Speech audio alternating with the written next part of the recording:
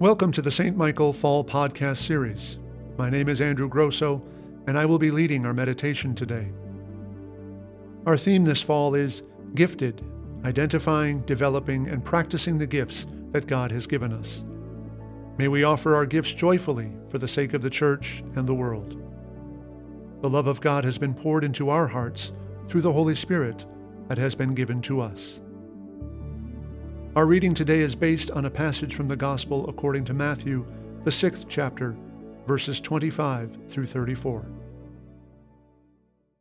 Jesus said, "I tell you, do not worry about your life, what you will eat or what you will drink, or about your body, what you will wear. Is not life more than food, and the body more than clothing? Therefore, do not worry, saying, 'What will we eat, or what will we drink, or what will we wear?' For it is the Gentiles who strive for all these things, and indeed your heavenly Father knows that you need all these things. But strive first for the kingdom of God and His righteousness, and all these things will be given to you as well.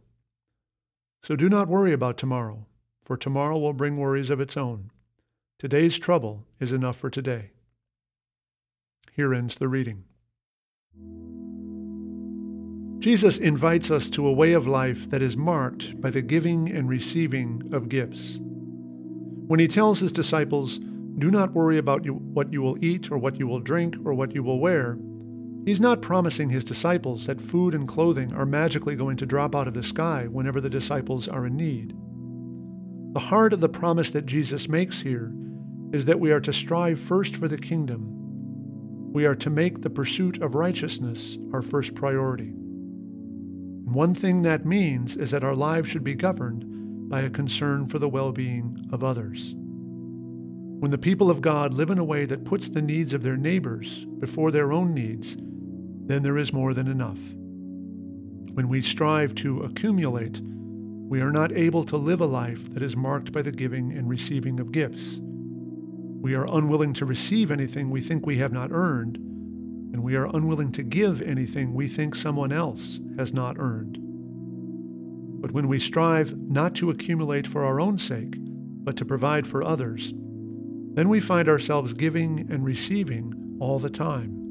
We recognize everything we have as a gift that we have received, and we recognize everything we have is potentially a gift we can give to others who may need it more than we do.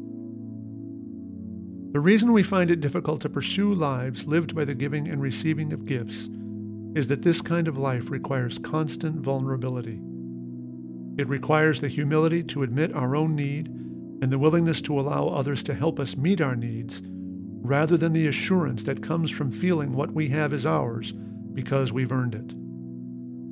Living this way also requires us to be willing to give freely to others without regard for the cost or the consequence. This kind of life requires grace.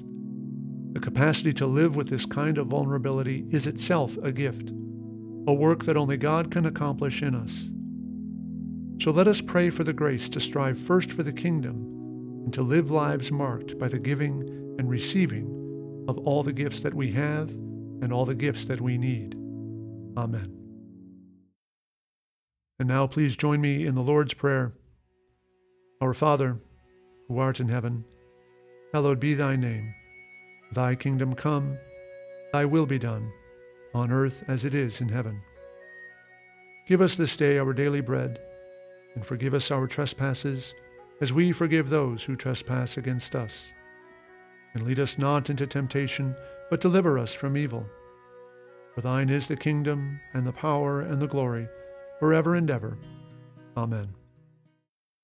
O Heavenly Father, who has filled the world with beauty, open our eyes to behold your gracious hand in all your works, that, rejoicing in the whole creation, we may learn to serve you with gladness, for the sake of him through whom all things were made, your Son, Jesus Christ our Lord. Amen.